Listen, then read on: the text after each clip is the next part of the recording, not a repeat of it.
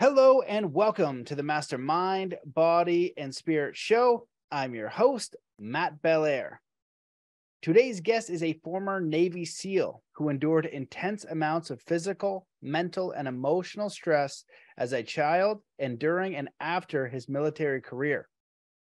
He has taught himself how to free his energy, body, mind, and emotions from pain by developing the emotional, physical, mental, and spiritual aspects of being. He has studied traditional Chinese medicine, the universal healing Tao system, and with Grandmaster Montauk Chia. He is the author of the book Free for Life, A Navy SEAL's Path to Inner Freedom and Outer Peace. Welcome to the show, Christopher Lee Maher. Hey, buddy. Happy to be here. Happy to have what we were talking about earlier before we got on the call, a powerful, interesting, or meaningful conversation. Absolutely. Well, I loved our pre-chat. We kind of got carried away getting to know each other a little bit. Your book looks amazing. Your life story looks incredible. And I just really like, the first little while we were chatting, we hit on so many things I'd love to bring up in the podcast. But just to begin, why don't you update our audience with a little bit about your story, like your life experience, how you got to this point where you are today with the mission that you have? Okay. How did I get here? Well, let's say I had no intent on getting here. I was serendipitously driven where I'm at. And, retrospectively, I'm happy. Right, I'm grounded. I'm in service. I feel good every day, and yet there was a moment when that wasn't true, right? And so my story is one of pain and discomfort, followed by disassociation, and followed by discovery, and then hard work and effort, and then consistency that led me to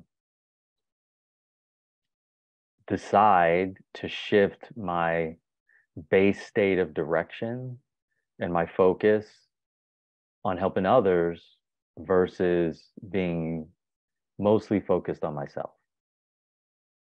And I was born in Philadelphia, 1968, right? Robert Kennedy was just assassinated a few hours before.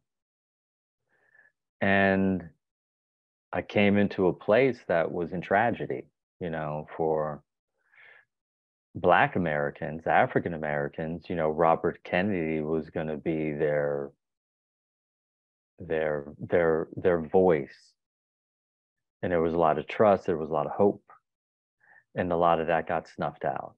And so I was born literally on a night where this country was in a state of intense depression and shock. And that's how I came in. And so that type of intensity lived in my life, right? Shock and depression. Had a woman when I was 3 years old decide the way to teach me to not play with matches was to turn on a gas stove and to put my hands in the fire. Oh my God. And yeah, like that's a wake-up call. That's a lot for a 3.5-year-old nervous system, because it's an intense input of energy, right?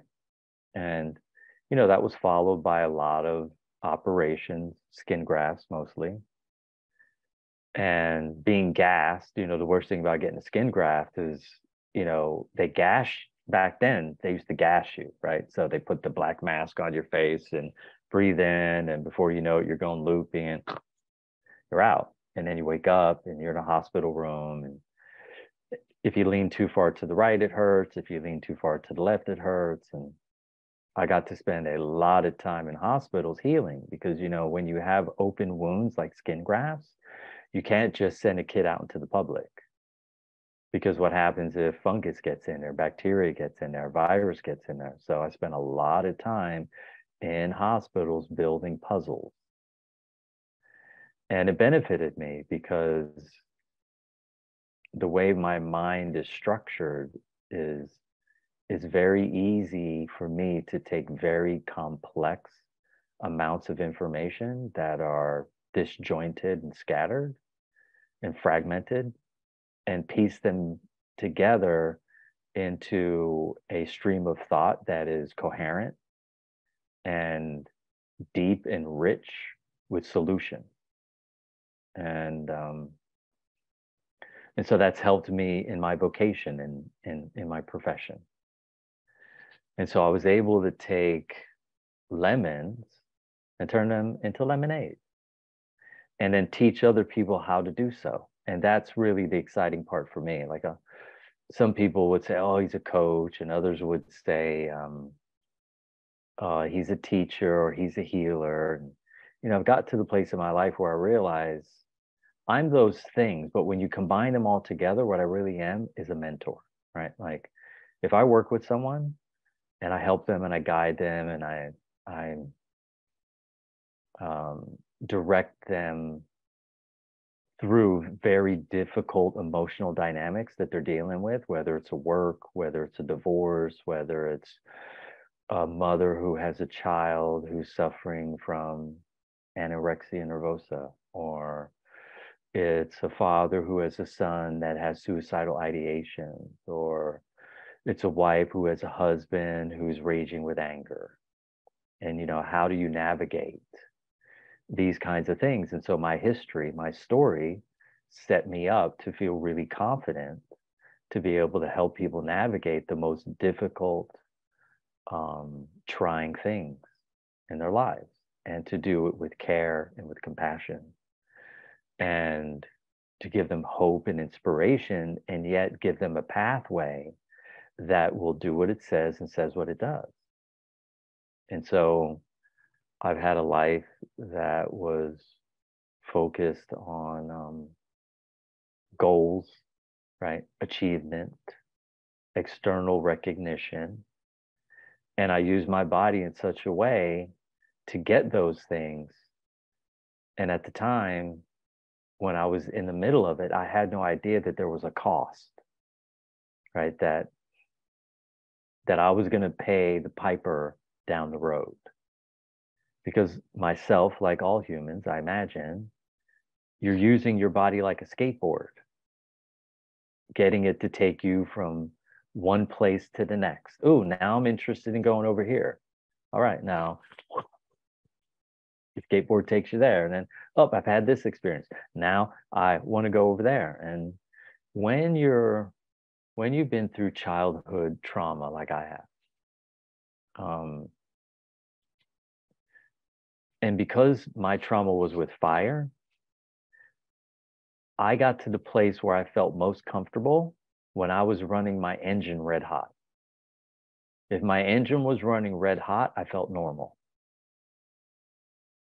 And so I was always looking for more intense dynamics, more intense situations, more intense experiences to feel normal. And when I took away all that excess of heat that was baked into my body, then what I craved was the opposite. I craved things that were cool. I craved things that were chill. I craved things that were relaxed. I craved things that were spacious. I craved things that were effortless and graceful and easy, versus craving things that are difficult and struggle and strife, and that eventually, led me into limiting states of belief. And my body fought back, and my body said, hey, I'm not going to participate. Like, you can keep running this limiting belief as far to the left as this pendulum will swing, but I won't. So I'm going to give you some pain that you're never going to forget. And I ended up with pain at every joint on the left side of my body. And then I was in a car accident, and it went directly into the center of my hip. And then I could never get away from it. It didn't matter what position I laid in, what position I sat in, if I was hopping, skipping, jumping, running, rowing, no matter what I was doing, the ache and the throb was consistent, right? Ice pick in the center of your hip. Woo, woo, woo. And when you have unrelenting discomfort and pain like that, you start rethinking your strategies for life. And my strategy was hyper independence. My mom took her life when she was 29 years old.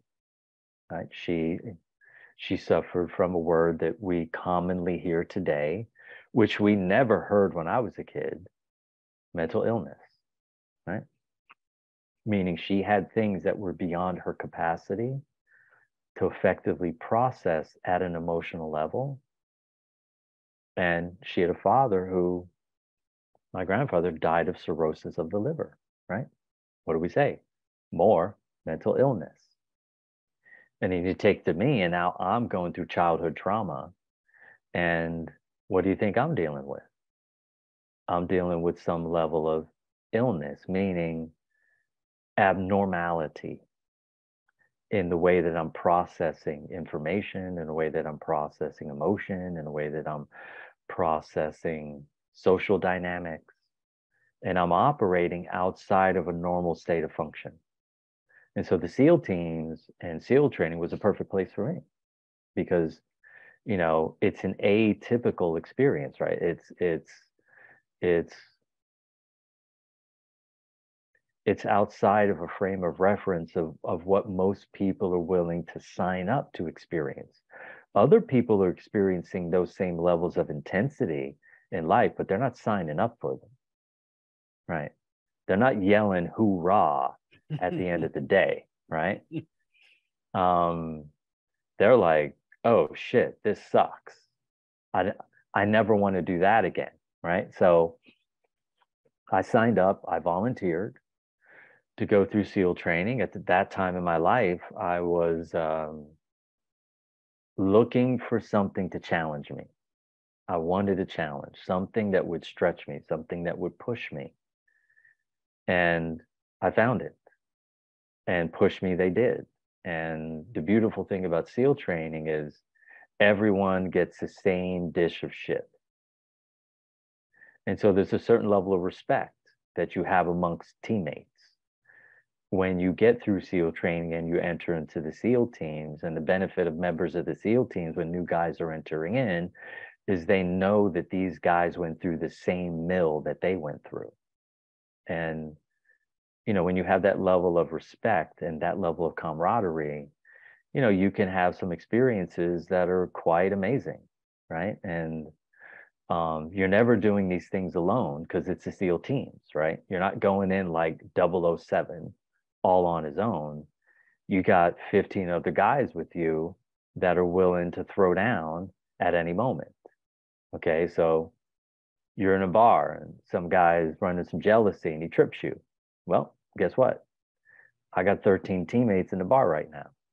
Okay, we're going to lock arms, right? We're going to lock horns and we're going to throw down. If, you know, you're at your forward operating base and you're being tasked, right? Everybody's showing up to the base. You're all packing your stuff. You're getting ready to go on the flight.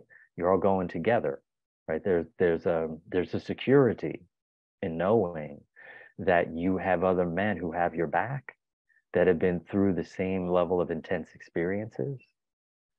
And, you know, when you get out of that situation and you decide to enter back into the civilian life, you know, everything changes, right? Because now you have to find a new team. And my new team was to get back into sports. And the sports that I chose were cross country and track and field. And I had a hope, or at the time was a dream, of making the Olympic trials. And in retrospect, I realized it was a fantasy, right? I had the discipline, okay? I had the effort, I had the talent, but I no longer had the body, right? Because now I'm top heavy.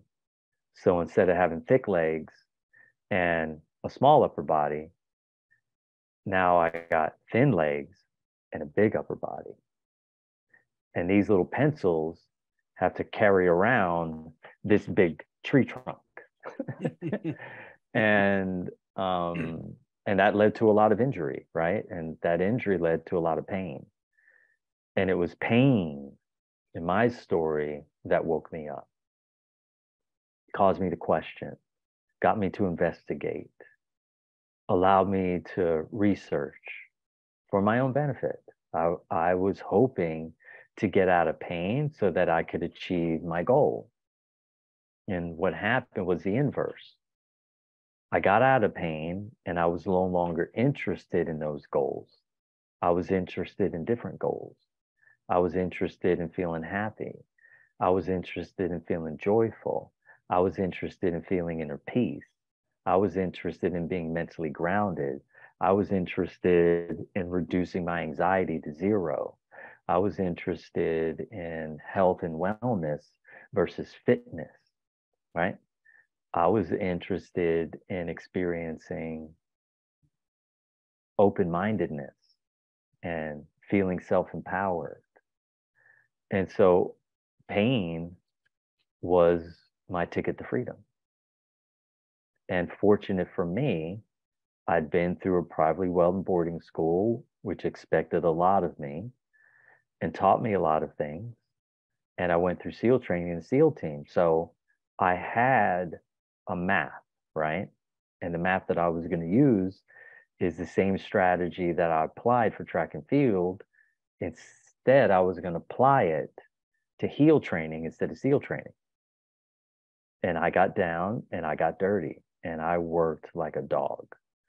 And every day I learned something else new about the inner world, about the emotional world, about psychology, about energetics, about chakras, about nadi, about the solar system, the galaxy, the universe, metaphysics, physics, biology, astronomy, astrology, human design. Like I was looking under every rock, every stone, and every fallen tree in the woods to find solutions. Because, once you get on that path, and instead of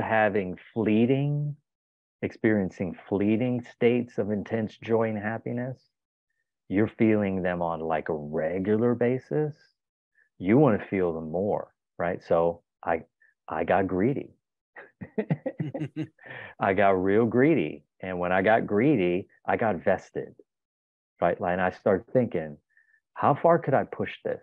And so I told myself, look, let's get after it. Let's get after it for 7 years. Because once I started studying exercise physiology and biology, and I started to learn about the body, there's this thing that I learned that says, it takes 7 years to replace every cell in the body. And so logically to me, I thought, well, if it takes 7 years to replace every cell in the body, I want this joy, I want this happiness, I want this peace, I want this groundedness, I want these elevated emotions in every single cell. I'm on this for 7 years straight. And I got after it. And I mean, 5-6 hours a day. I built my life around it. And when I wasn't doing it to myself, I was doing it to others. And while I was doing it to myself and doing it to others, I was figuring out new ways of how to do it. And then I was creating. And now, the artist turned on inside of me and I created healing arts that were profound and, intensely appropriate to the needs and the desires of those who were showing up on my doorstep seeking help and guidance and support. And every week, my mind was expanding and deepening. Every week, my emotions were getting more grounded. Every week, my mind was getting more quiet. My energy was getting more abundant. My body was getting more comfortable. And I became a very fierce steward for change. And I knew for me, the most important aspect of change was for me to change myself from the inside out. And once I realized that I got a ticket out of hell, I got delivered a golden ticket. I spent every dime. I spent every nickel on waking up and getting to a place where I could provide opportunities that no one else in the world could provide. And then at some point, I met someone who said, "Hey, would you teach me how to do this?" And I thought, is this what I really want to be doing? And I thought, no, initially, that's not what I want to be doing. And so then I said to him, "Listen, if you're willing to do everything that I tell you in the way that I tell you, then yes, I'll teach you. But the first moment that you don't, we're done. Because why am I going to waste my time, right? I could be using my time and energy and effort helping people who wanted to grow beyond their limitations." And that turned into me building out systems of education and creating vocations for people who wanted to create profound impact in other people's lives in ways that no one else can. And, true body intelligence is what I call my work. And, that's the public domain. And then the private domain is rational, intimate transfiguration. And so my pain from my history set me up to serve those who weren't in a position to defend their own boundaries because they were under the tutelage and influence of adults who were absent either psychologically, they were absent mentally, they were absent energetically, and often dealing with intense levels of discomfort and pain and creating a very challenging environment for a child to be raised in. And so I have been able to spend the last 23 years mapping out how trauma comes in, what it does, and how to reduce it, and then teach others to do so with very simple tools that anyone can implement that are repeatable and verifiable by anyone. And after I finished that 7 years, guess what I did? I took 7 years off. In those 7 years, I said, look, I'm not going to be working on myself because I knew in order for me to know if it really worked, I'd have to invest as much time away from it as I did into it to see if the changes were permanent and instantaneous. And guess what? They are. Now, who can stand on the rock and say that? I can. Why? I spent 100,000 hours doing it. So a lot of people, they're good messengers, right? They got a great message. And then other people become the message, right? My motto for the people that I work with and the people that I train and teach and coach, you got to become the message. Like if you're interested in being a messenger, like put the mic down, like become the thing you're talking about. Because when you become it, you don't have to talk about it anymore. The impact of your presence alone creates the change that you desire to see. Right? So the change that you create alone generates the presence that creates the impact that you want to see. And so then you no longer need symptom, not symptom, you no longer need systems to resolve symptoms. People can simply sit in your presence and reality changes. Right? Because you got those high vibes going. And when the vibratory rates get higher, they move faster. And when you get with someone who's a slower and denser, because all nervous systems orientate to the highest functioning nervous system in the collective field, when they're in your vibe, their vibe matches your vibe. The same way if you start perusing around with others who are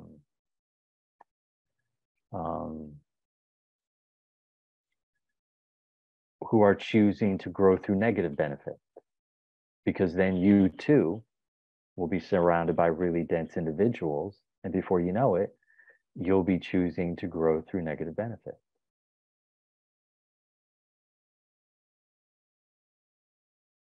Wow. Well, that was one of the greatest introductions I think I've had for a guest in a long time. It's going to be up there in my top 5 for just profound story and the way that you're able to articulate your journey.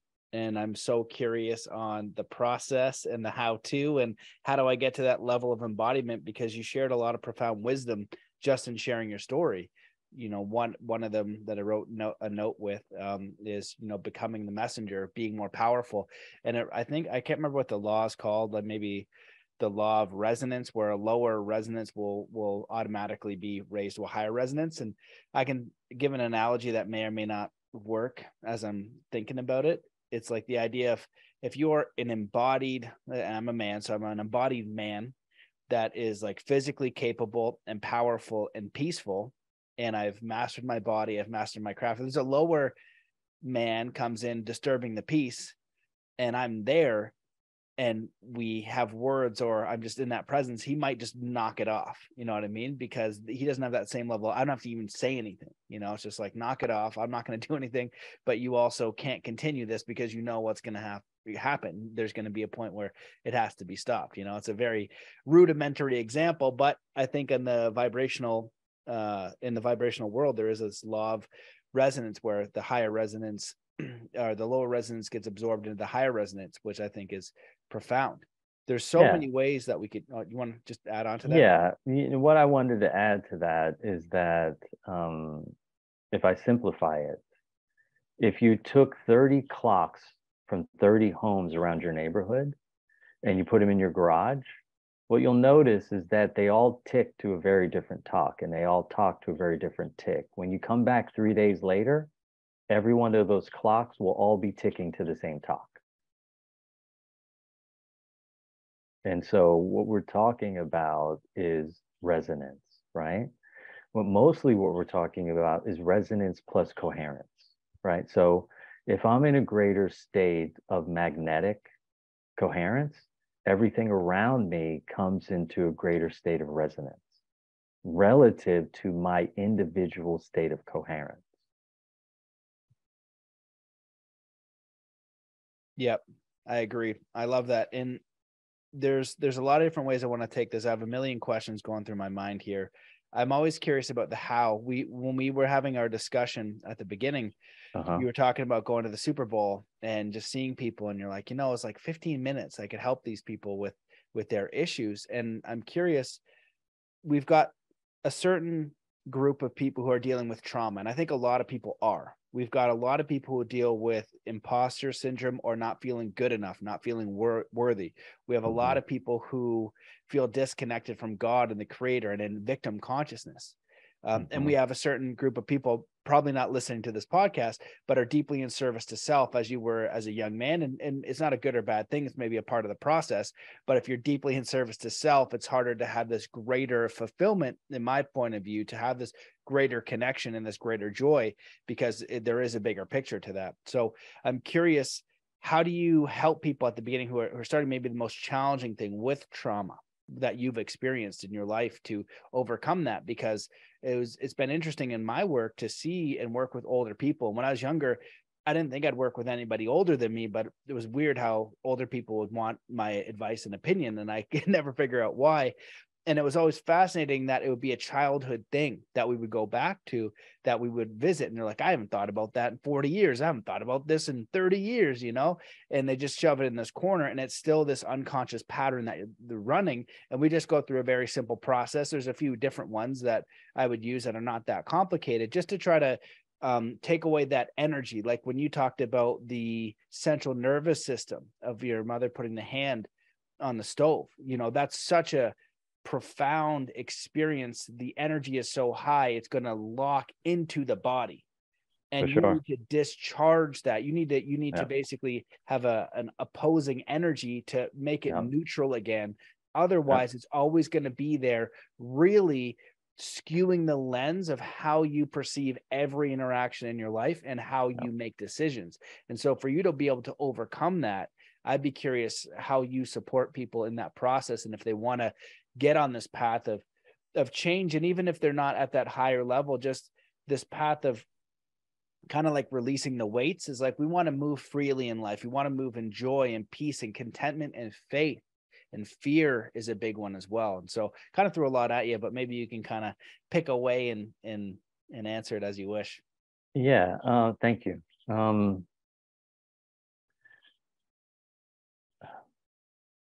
As I go over my history of working with people, I think the thing that I'm very good at is making people feel secure, right?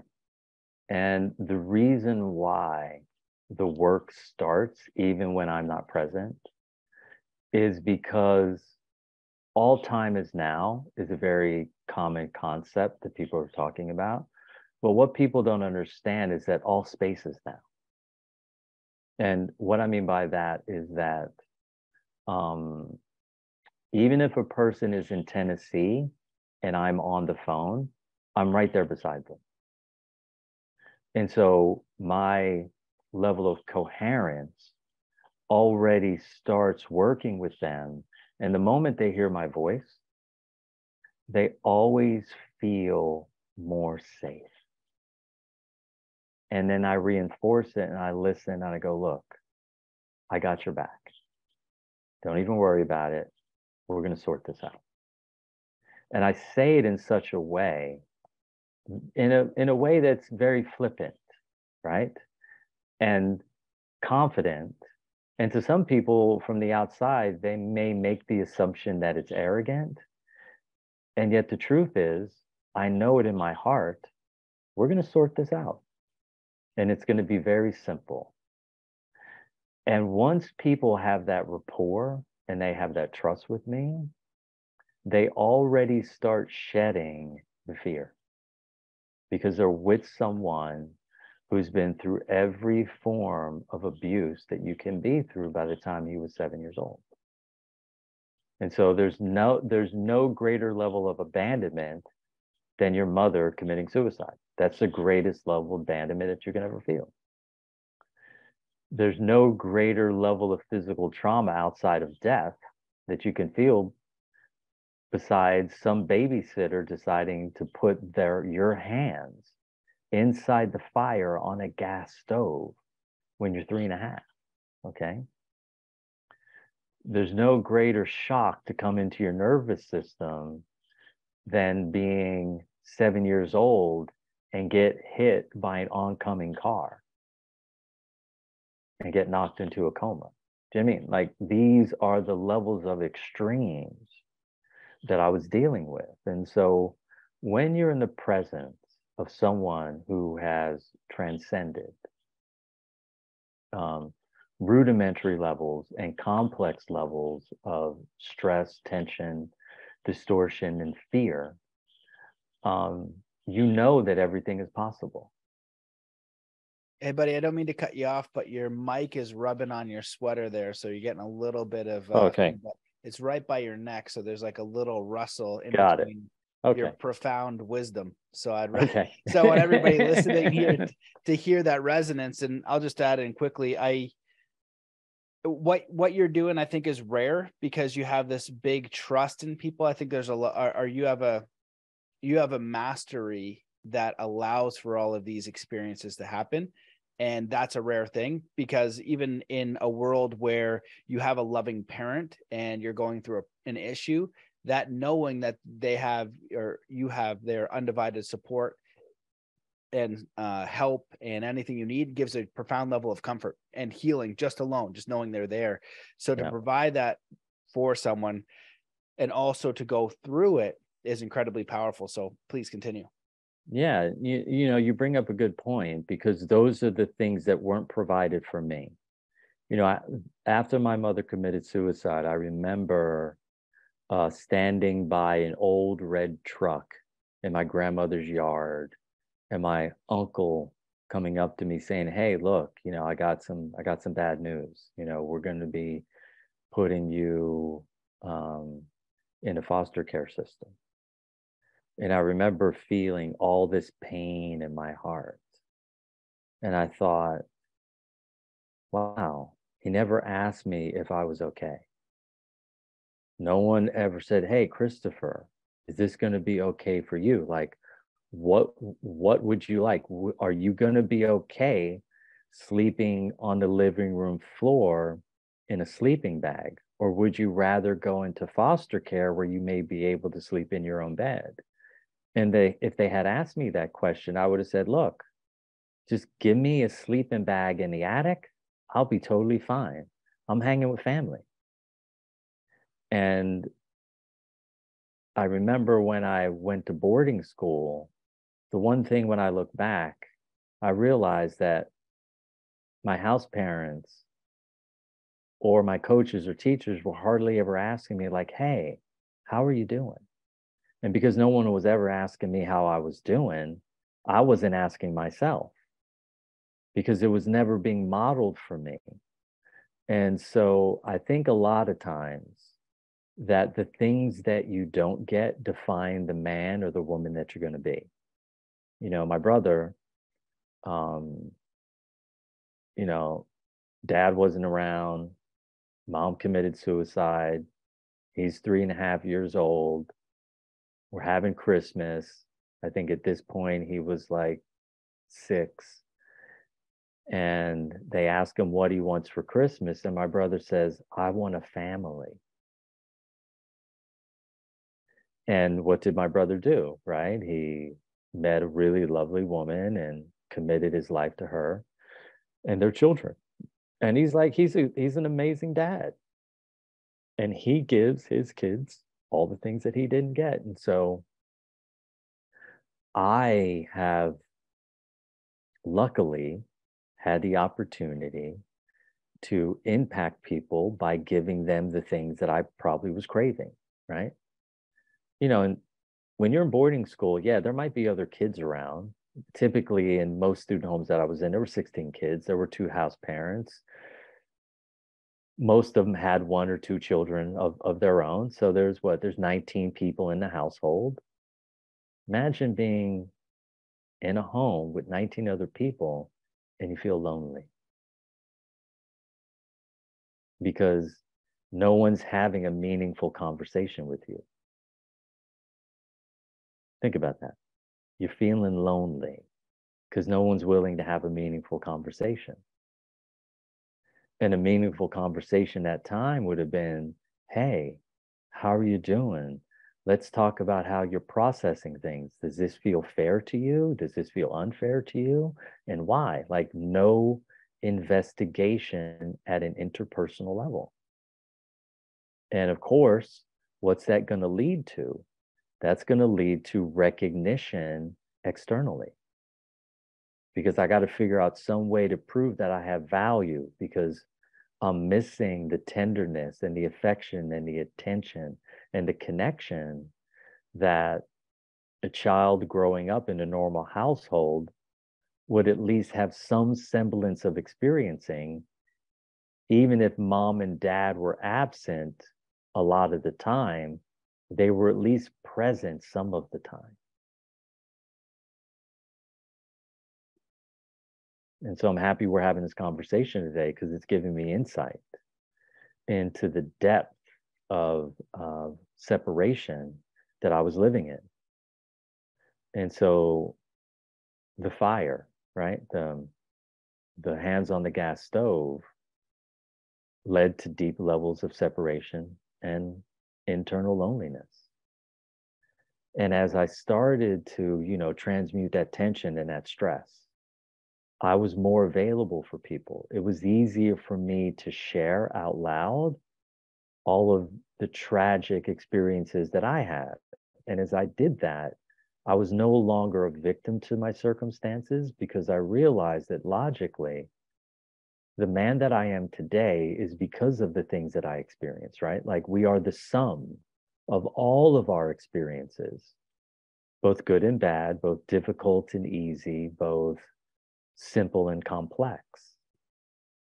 And here I was, and I shifted this complex, difficult, negative experience into something that was positive, easy, and profound. And all it took were some very simple things. I reached out, right? I bent the knee, I reached out for someone and I asked for help. And fortunate for me, the first person that I asked for help said, okay, I'm going to come help you. And they brought over a yoga mat and a juicer. And I began to find out really quickly that I was inflexible, I was dense, I was stiff, and I was toxic.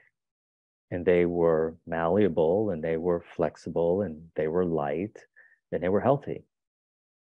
And we both went through SEAL training. We both spent time in the SEAL teams, and they're having a profoundly different experience.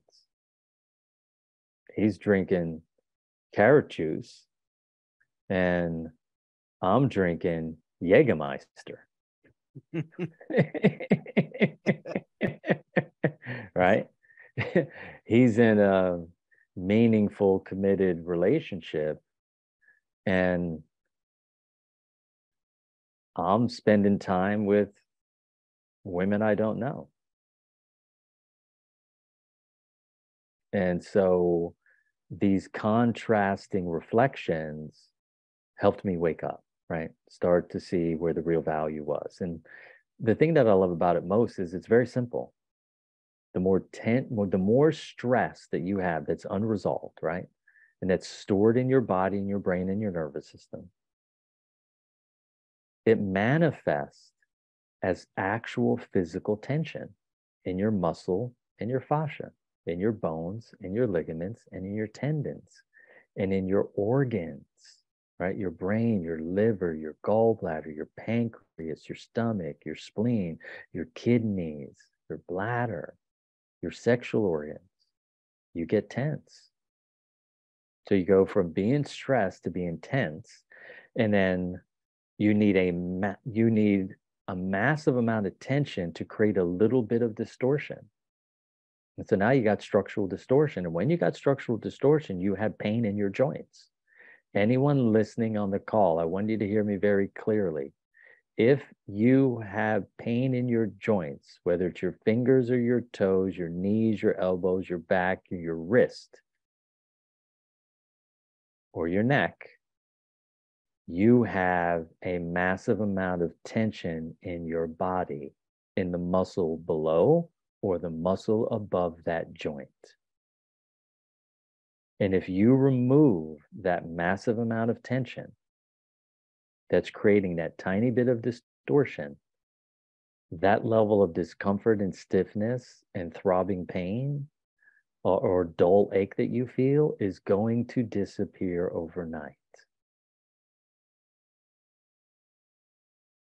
So when you've got pain, you have direction, because your pain, my pain, was directing me outward to seek help, to find somebody at least who knew more than all of these other people knew. And look, I tried it all. I put my energy and effort in.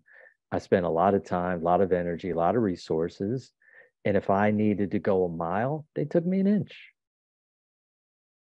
Yeah, I enjoyed that inch. I was happy. I was grateful for that inch.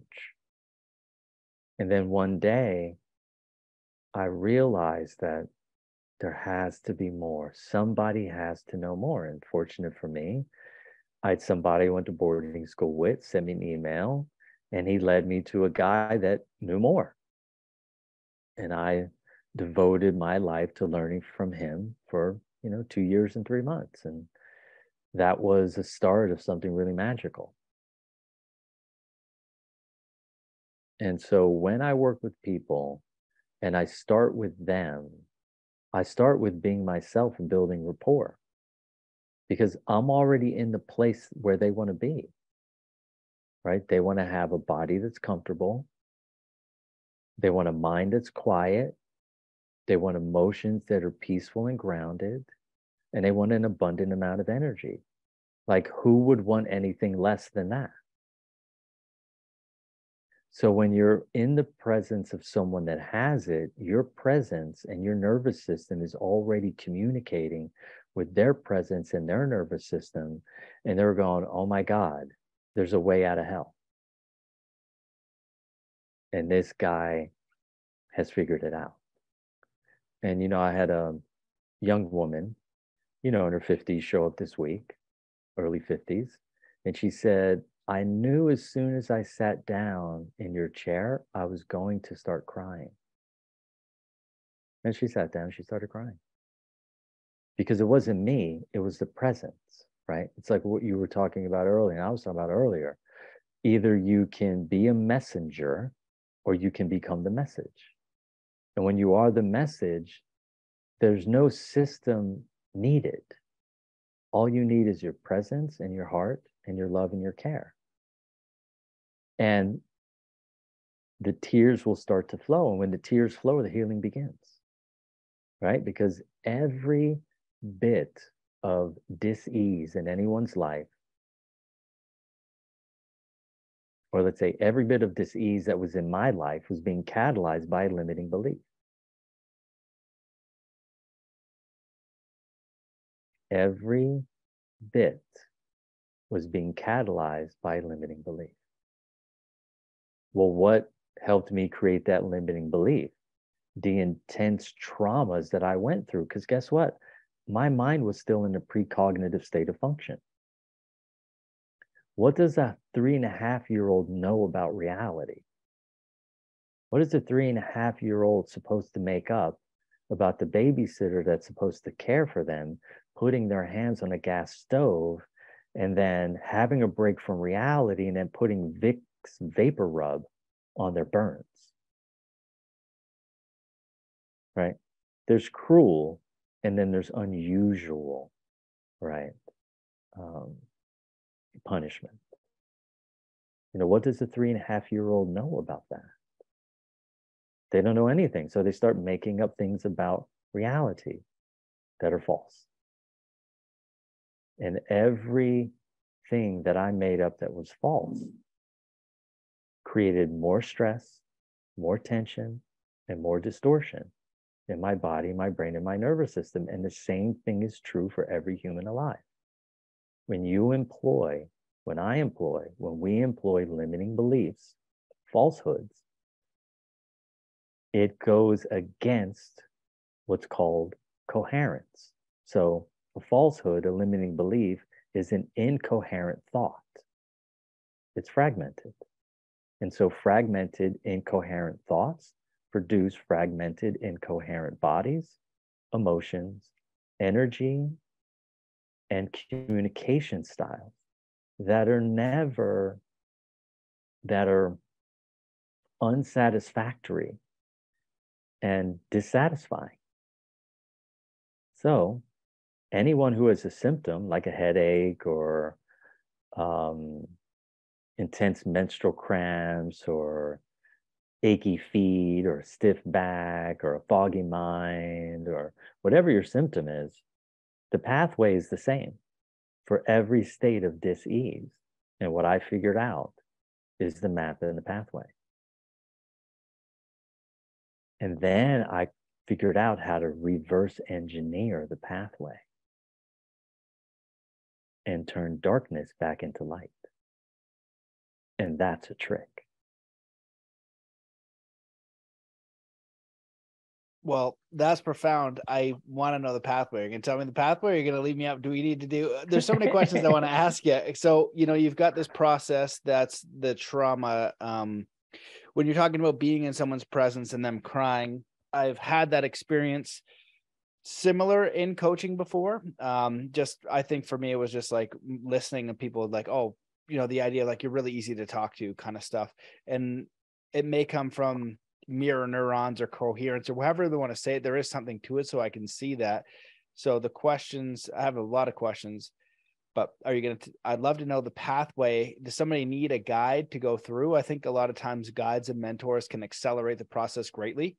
I love how you talked about, somebody with more deep and profound knowledge, because there's a lot of entry level knowledge, and then people will read it, but then they won't integrate it. And then there's, I think there's levels of mastery that people really integrate it. And for me, training with the Shaolin monks, that was one of them. The reason why I wanted to see, can these people really break stone and brick? And I found out about charlatans, people who do tricks, people who claim to do all these things. And then I realized how they did it was years of following a simple but ruthless and brutal process of self-inquiry and understanding the energy systems in the medical physical world and all that kind of thing. So I'd be curious, can you share any kind of process if somebody feels like they are alone? And then you also talk about the fight or flight state of mind and redefining success. And I'm curious because you've got this one side of life where you struggle with your limitations, beliefs, and traumas. And maybe you have these goals where you said your goals changed, where you're like, oh, I need, money and this and this and this. And then you're like, oh, well, I actually need these other things. And so on the other side, is it this state of peace and coherence with like a driving force from, whether you want to call it God, where you know what your mission is and that's what motivates you. It's not just like hunky dory. You're just sitting there and on a cloud. It's like, oh, you know what? I have this gift that I really want to bring to people and I'm driven to bring that. And I feel like that's kind of tipping to the other side of an awakened or an enlightened person. They have a mission to bring, but they've also found a way to be peaceful. And in one way I've also seen it recently is when I talk to people of unwavering faith. When I look at the world and all the issues and all the things that really bother me and all the things that concern me in my own life and the way we move forward, it always inspires me to talk to somebody of complete faith. Like, God has this, right? That's a great that God has this, and I'm doing my role here, but I have no fear of anything outside of me. And I think that's a very powerful place to be in. And you're also in a more creative state where the trauma victim fear is a what's that word, like frozen state, fight, flight, or freeze. You're not creating, so you're not really in your power as a creator, and you're not feeling joy and peace. That's for sure. Yeah. So we'll cover this in sections, and then we'll relate it to a pathway. I think that would be helpful. Perfect. So if we break it down, my mind is scientific, but my heart is spiritual and emotional. And so I will blend some of these strategies because, some of your listeners are going to be on a different wavelength. And so I think it's important to understand first the mechanics of something. And when you're looking at a fight or flight state, in order to get into your initial fight or flight state, a child needs to have an event, right? They're crawling towards the corner of the coffee table. Mom's in the kitchen doing dishes. She gets an instinctual hit, and then she yells out, "Jake!" right before his head hits the corner, right? And what happens is she uses shock, her voice, as a means of controlling his environment. And the moment that he goes into that control strategy, meaning that he never wants to feel the shock again, and so then what he does is he no longer takes risk, right? So now he becomes risk averse. And when you become risk averse, you're actually becoming less coherent, right? Because reality is about risk. Meaning, if you want to learn anything, you have to get off your butt, right? Either go to the library, go to your computer. You have to invest some energy. And so when you have a child that grows up in an environment where they've been scolded again and again and again and again, it locks their nervous system into an inappropriate stress state that I would call the protective mode. When you're in the protective mode, you have less blood going to your brain and more blood stuck in your guts. And when you have more blood in your guts, what you're experiencing are overwhelming states of anxiety. And then you're going to do anything and everything you can to arrest that state of anxiety so you can move back into a state of normality. And so what people are looking for is a pattern interrupt. How do you interrupt the pattern that this child learned? Because imagine This child wants to avoid the mom yelling at him. So the child is going to astutely create a strategy to avoid punishment, rejection, humiliation, violence, discomfort, and pain. And they're going to do everything they can to do that.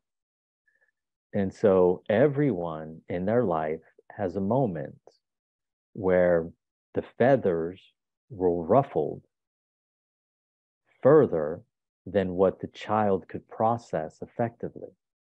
The challenge is when a child is in a precognitive state of function, the child doesn't understand context. Like, it understands, oh my goodness, here's the paddle, or there's the candy. I want that taste.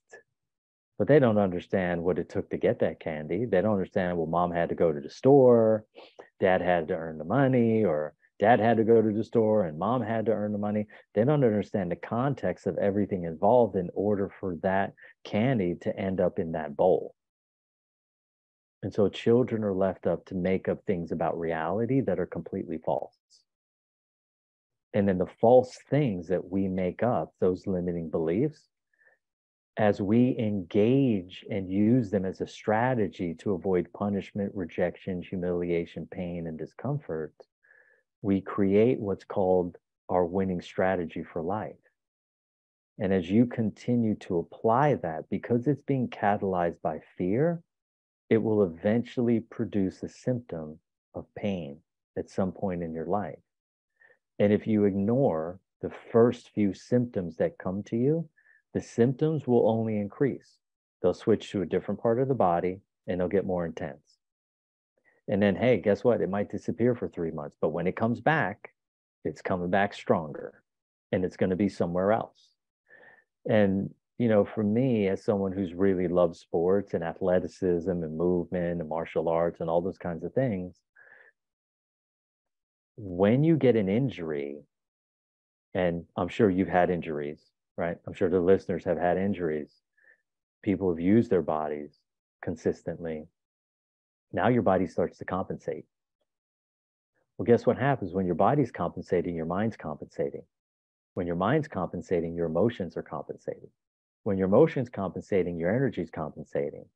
And when you get into these compensatory states of function, now you are storing massive amounts of stress, tension, and distortion. Okay, even greater states. And the challenge is this, is it becomes exponential. And your intermittent levels of discomfort, they become chronic. And if they get too chronic, like someone who has diabetes, hey, maybe they'll have to remove your feet, right? Maybe they'll have to cut out 6 inches of your colon.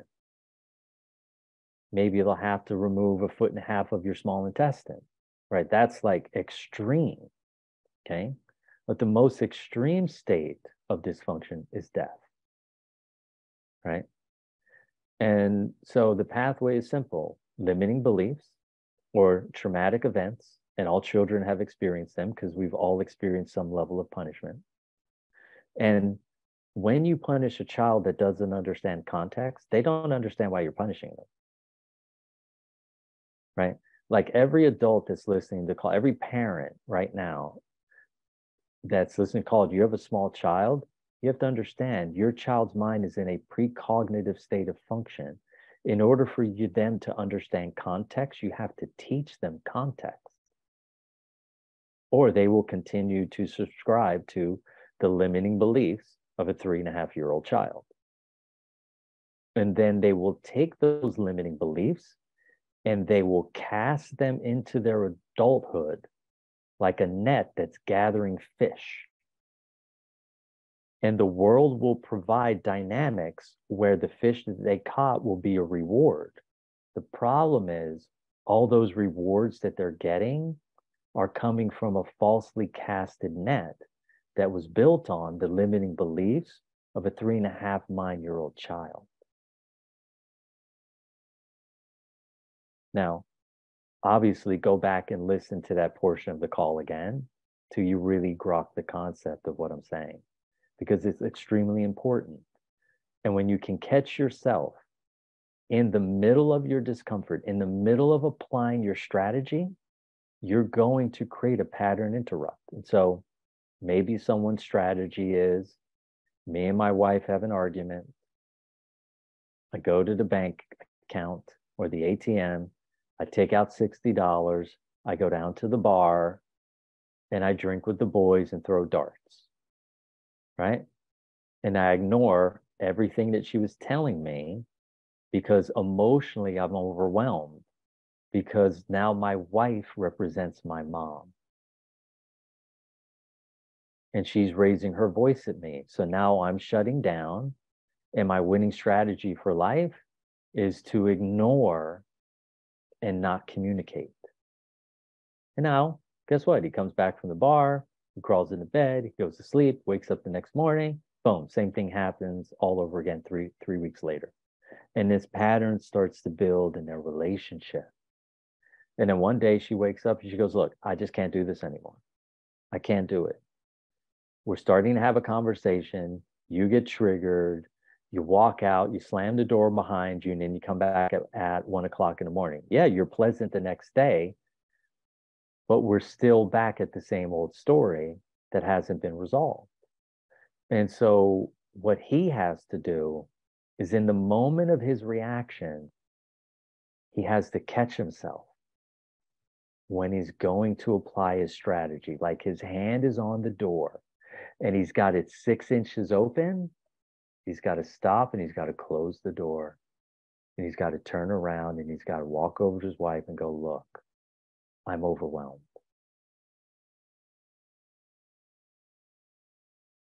And then she goes, huh? I'm overwhelmed. I don't know how to respond to what you're saying. I want to run away right now because his strategy is flight. His wife's strategy is fight. And so then he takes the step to do what? To interrupt the pattern. It doesn't even matter what's said after that. Even if nothing gets resolved, what matters is he interrupted the pattern. He got to the crossroad, and instead of turning left, he turned right. He moved towards turning left. He almost made it all the way left, and then he realized, uh-oh, I'm getting ready to apply my strategy. You know what? I'm going to be courageous. I'm going to get vulnerable, and I'm going to figure this out. And he simply says, honey, I'm overwhelmed. Because he doesn't know what he's doing. This is a subconscious pattern that was developed by a 3.5-year-old child in a precognitive state of function. And guess what?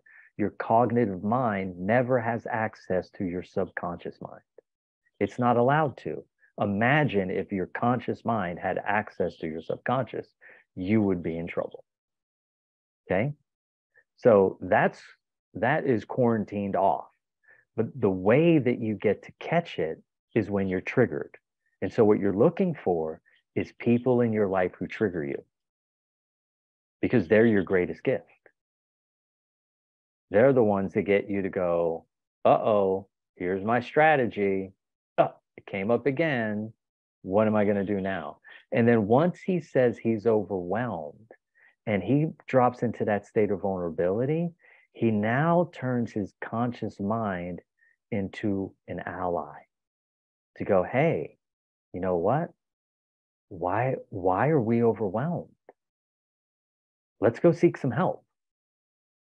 And the wife is like, look, I'm happy you didn't walk out the door, but I'm still pissed. And he goes, honey, I'm overwhelmed.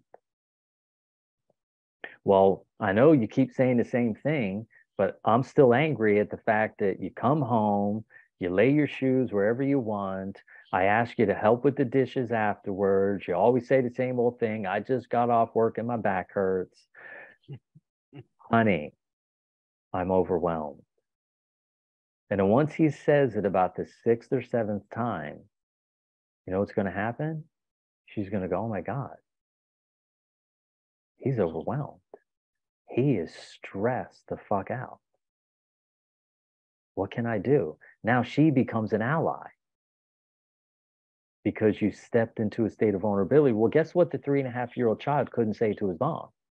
He couldn't say, hey, mom, I'm overwhelmed when you raise your voice at me.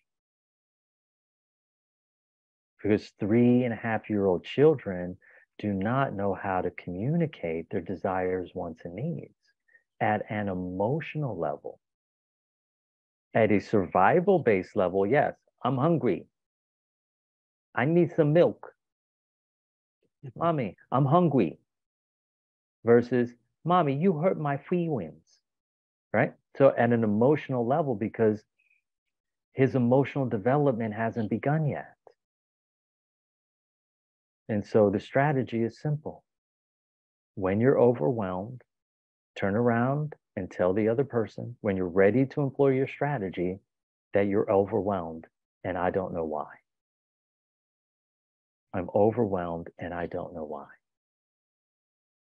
And then you've got to find someone that will help you create a pattern interrupt. And then once you do that, you're now moving into the greatest state of freedom that you can. You're stepping into a state of inner honesty and outer honesty simultaneously. And if you can be in inner honesty and outer honesty simultaneously, you can mend that fragmented aspect of your consciousness.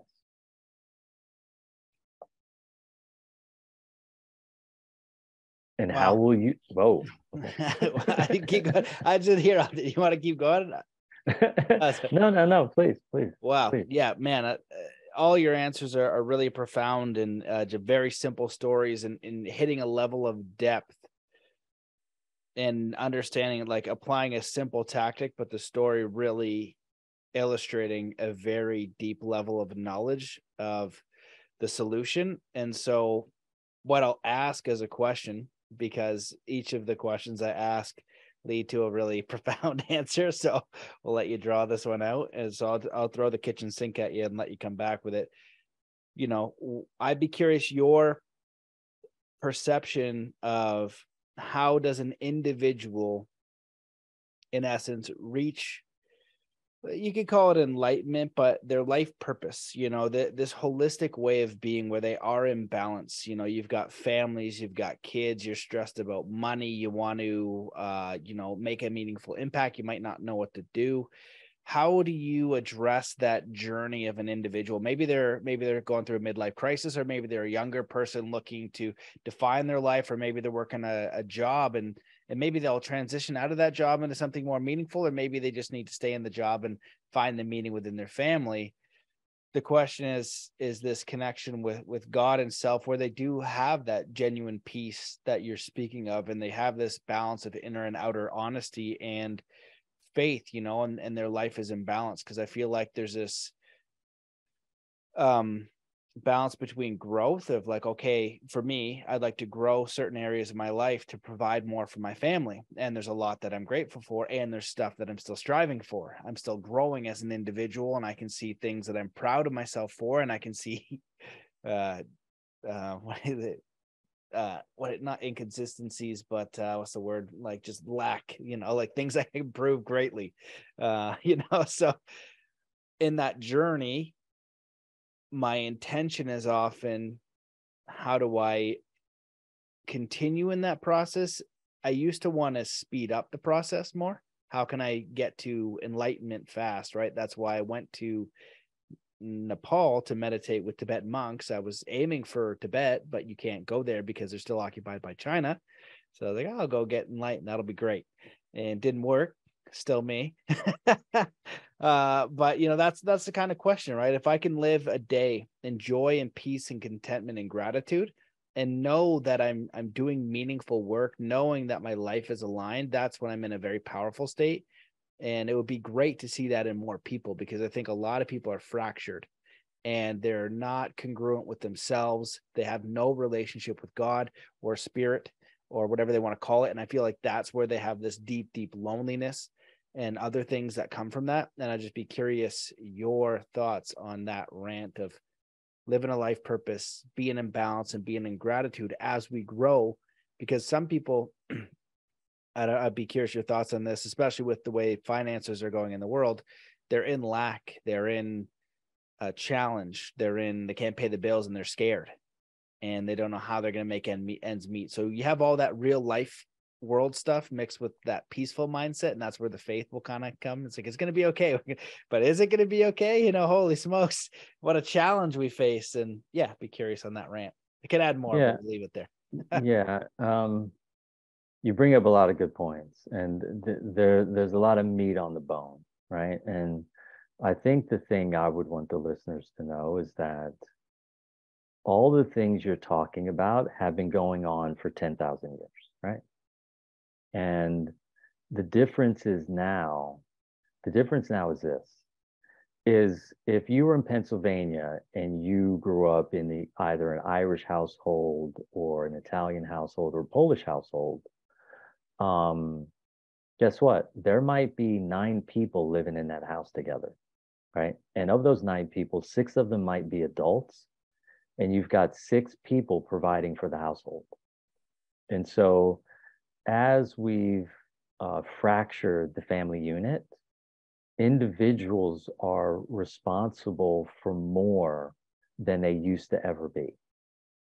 Okay. And so the stress is more complex because you have less unification and less support at the familial level. And of course, South America, they slow things down a bit. Like, kids will stay home till they're in their 30s, they move into being sexual, much later in life. They develop in a different way. And I live in America and was raised in America. And as you add more pressure, there's greater opportunity for fractures. And the more fractured someone becomes, the greater opportunities that they have to mend those fractures. Because from my experience in life, pain and loss and discomfort are life's 3 greatest teachers. Okay. And, my initial wish for people is, yeah, like, you're uncomfortable, great. Now we got a direction.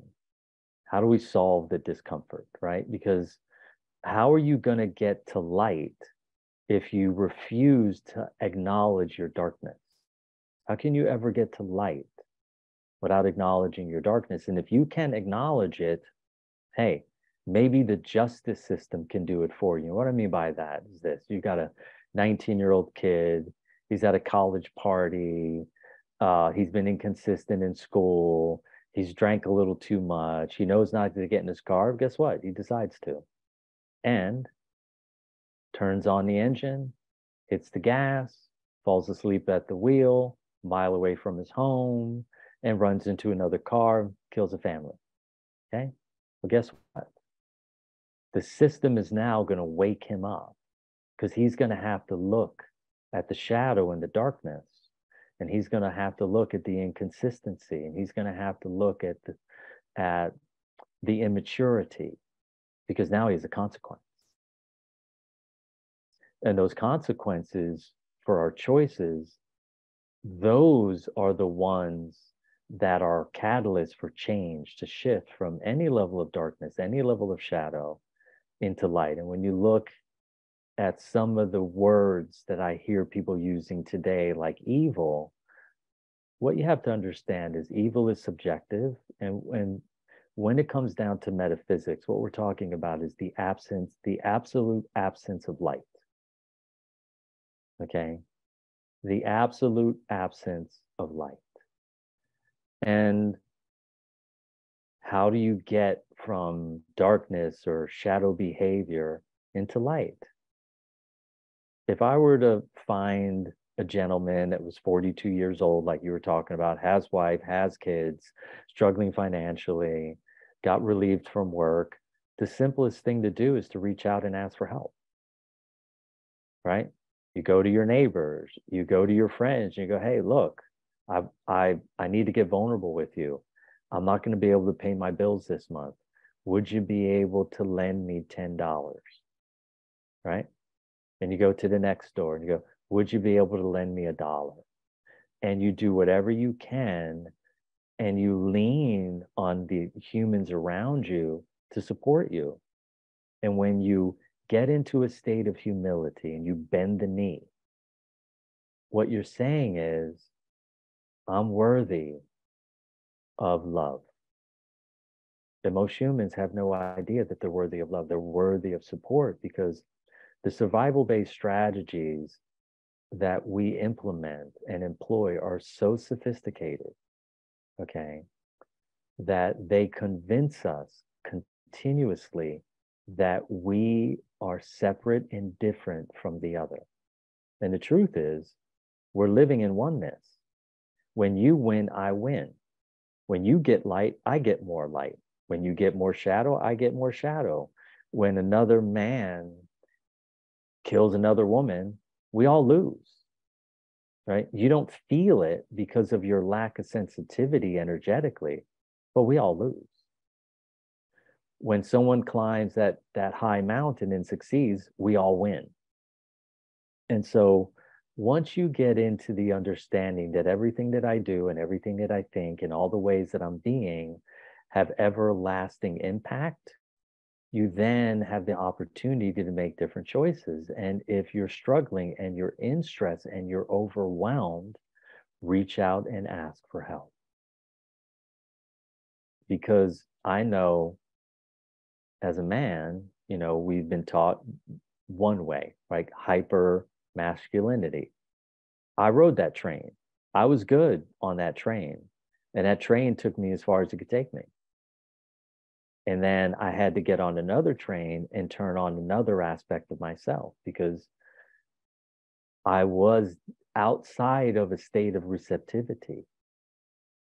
And even though I had all that pain in my body, even though I was struggling with my vision, even though I was struggling with my hearing, I was still refusing to ask for the level of help that I needed.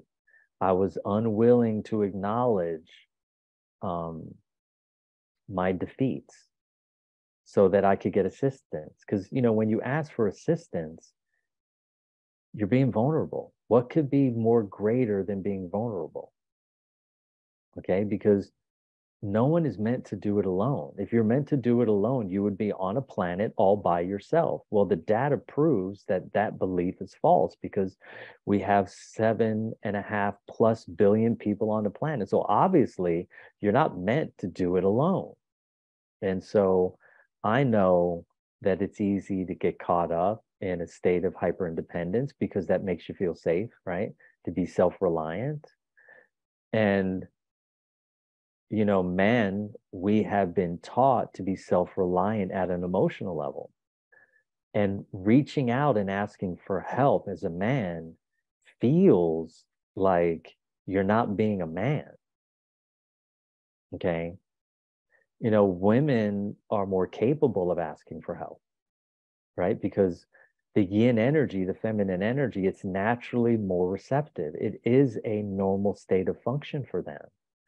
And yet, guess what? You have two hemispheres of your brain. One is masculine and one is feminine. You have two sides of your body. One is masculine, one is feminine. Yet we've been conditioned as men to value the masculinity and to devalue the femininity when it comes to ourselves. And so we get stuck in extended states of fight or flight and inappropriate stress states that lead to varying states of dis-ease. And we know this to be true. How do we know?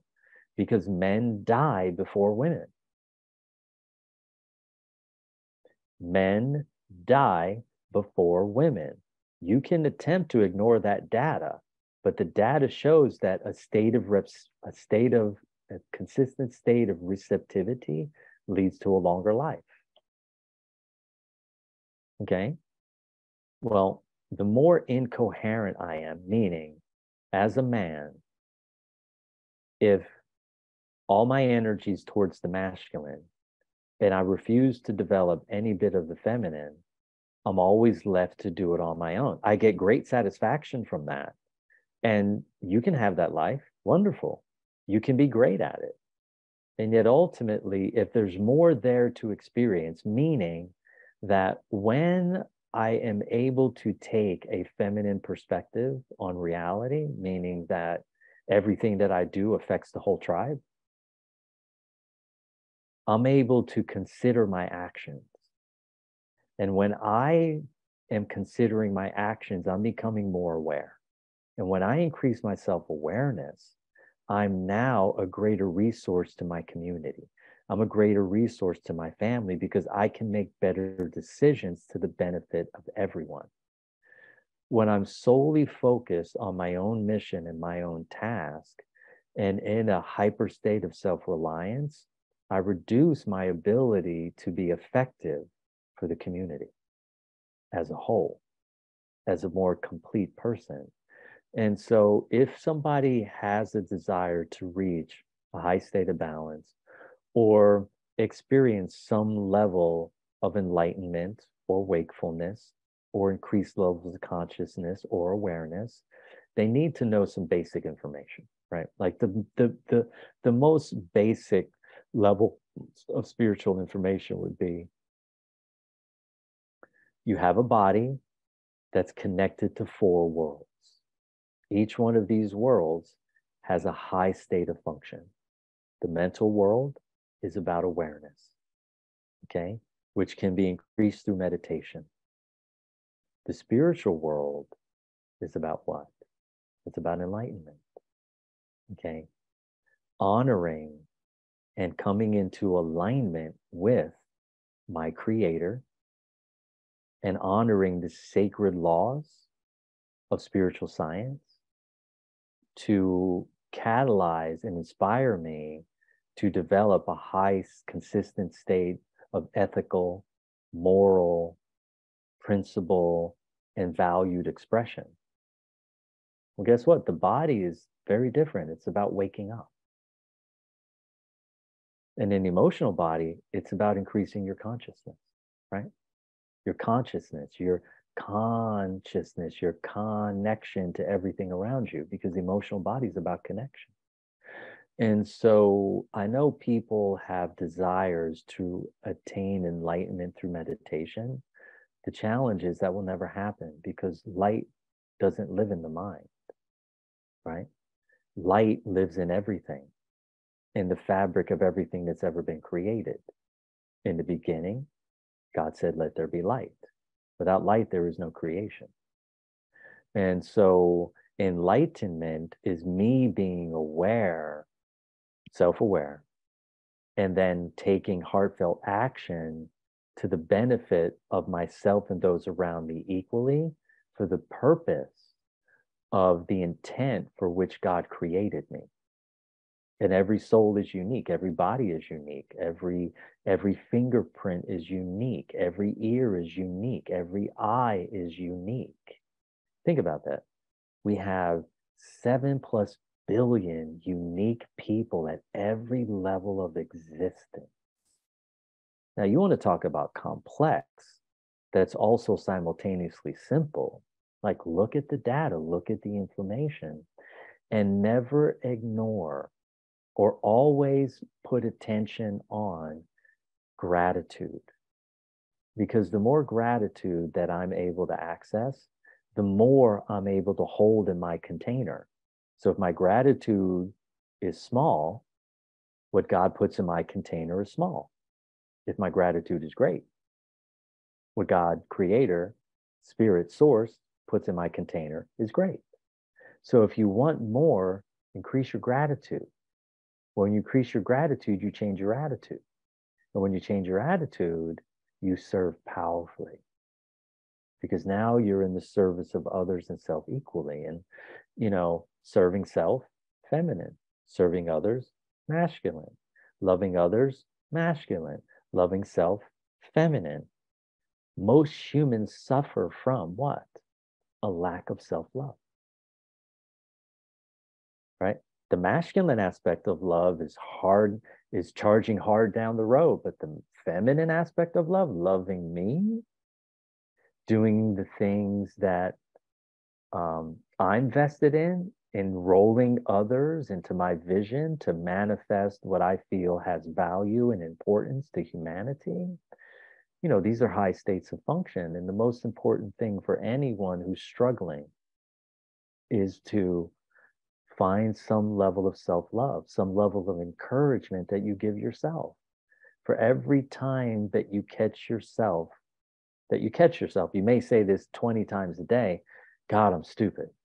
But if you catch yourself once or twice, take the time to reframe that thought and ask yourself a basic question. Is it true? Am I stupid? And you know what your body's going to tell you? Hell no. No. You're actually quite intelligent. So what's true about what I said? Well, you're upset about the outcome. Oh, okay. So I'm stupid translates to I'm upset about the outcome. Now I'm in the know. And now I can change and I can be with myself. Wow, man, I'm really upset with this outcome. And now that I say that, I can give myself some encouragement. Look, buddy, you can do this. You can make this better. Let's go back to the drawing board and do it again. Okay, I can do it. Now I'm moving into a state of self-love versus harsh critique through violent communication with myself. And so the first step is stop the violence, right? Learn to love who you are, because when you do, you have to understand that everything's connected. Everything is connected. Everything. So when you're disagreeing with the outcome, you know who you're competing with? You're competing with the collective mind. You're competing with the collective soul. You're competing with the solar system. You're competing with the galaxy. You're competing with the universe. The outcome and the result is reality. What you wanted to be is a fantasy until you make it manifest. Okay?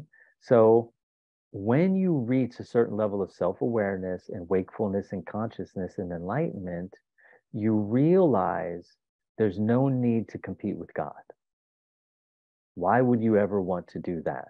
The potential energy that you have, it's too small. Rather than compete, why don't you ask for support? Hey, I wanted a different outcome and I'm confused why this isn't working out the way that I want. Well, ask God. Hey, how come this isn't working out the way that I want? You know what you'll get? You'll get a very direct, clear answer. Yet, in order for you to do that, you'd have to have some sense of self-awareness to even know that you're bothered. Most people are bothered all day long and they have no idea that they're bothered because it's become a normal state of being for them. Well, what would I tell that 42-year-old guy? I'd say, look, reduce your tension and your stress through these very simple practices and, you know, spend 15 to 20 minutes a day removing tension and stress and distortion. And by the end of the week, you're going to start to feel a lot better. You're going to have more options available to you than the limited options that you have now.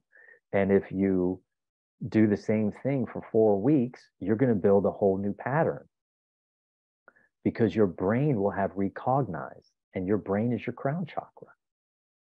Your brain is your connection between you and source, between you and God, between you and the universe, right? You want to build your brain or you want to damage your brain? And so you have to rebuild the body from the inside out by removing massive amounts of tension, stress, and distortion. And if you're brave enough to ask someone in your field for help, and if you don't have anyone you trust, ask the collective mind to communicate with you, right? Ask source consciousness to communicate with you. Because sometimes humans have been through things that are so tragic that it has worn away and eroded away all of their trust. And so they're only left with self-reliance. And again, I took that state of self-reliance to its edge.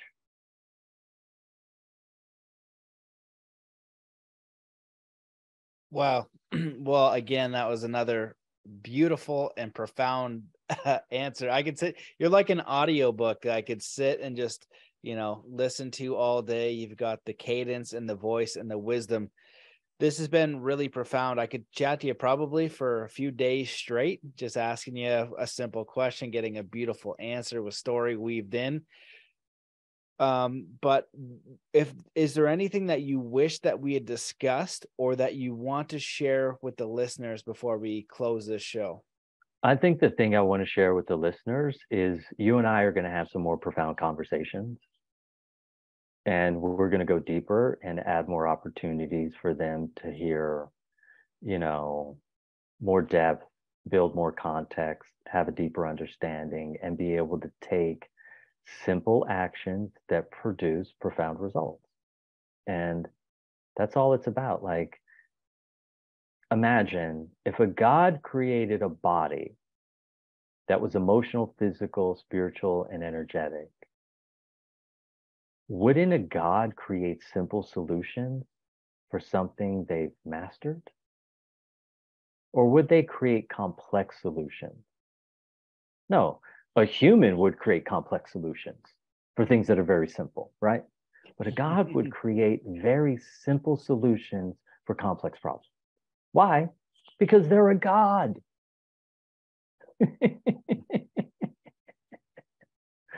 Okay, so trust that you're on earth for a reason that's greater than you know right now and will continue to be revealed a little more every single day. And if you're putting good energy into the world and into yourself equally, you will experience a profound prophetic life. And if you choose to do the opposite, you will experience a very heavy life. And guess what? We all get to experience some level of it with you because we are all part and parcel to creation. Everything is co-created. What we eat, we co-create with our fork and our knife. We co-create with the plate. We co-create with the pots and the pans. When you go to work, you're co-creating with your car. You're co-creating with your chair. You're co-creating with your computer. You're co-creating with your phone. Everything is a process of co-creation. No one is a lone wolf. You need everything around you to have your experiences. Even if you go into the desert by yourself, you still have to sit in the sand. You got to stand in the sand, right? Like everything is dependent on everything.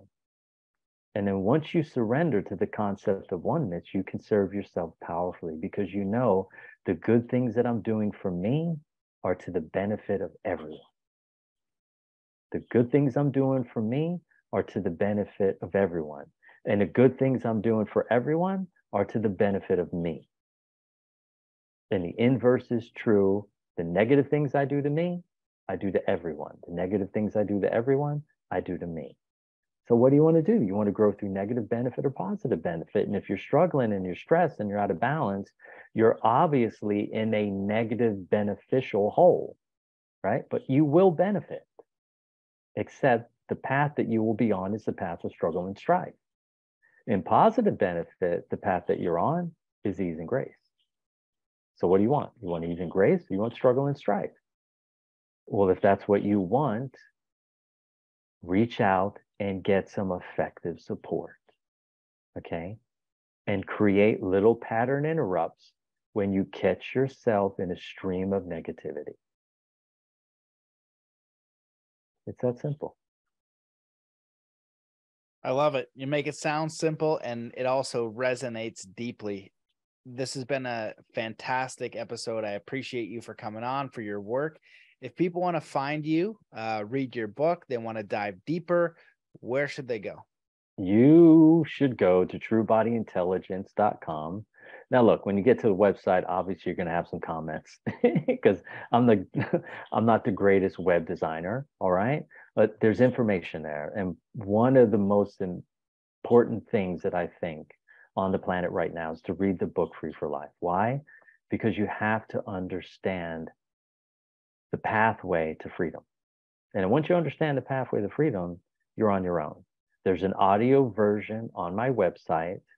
I put healing processes in between each chapter. There's 6 chapters, and I put something very unique and powerful at the end. I wrote an amazing song called Freedom that energetically will already start reducing your stress state and put your brain in an alpha state. And, if you want to get in contact with me, you have to read the book first. Like, you have to be willing to take a baby step, and you have to be vested a little bit and jump through a hoop. And if you're willing to do that, then go to support@truebodyintelligence.com, email me there. Christina will send you a one sheet, and we will figure out a time to get on the schedule to have a powerful conversation that I hope will produce a profound result for you, and at least give you some hope that things could be different. Amazing. I love it. This has been a treat. I appreciate you. Thank you so much for coming on the show. We'll definitely be in touch, and just thanks everybody for listening. Oh, you guys are awesome. I appreciate you too, brother. All right, man. We'll stay in touch. Thanks, guys. See you later.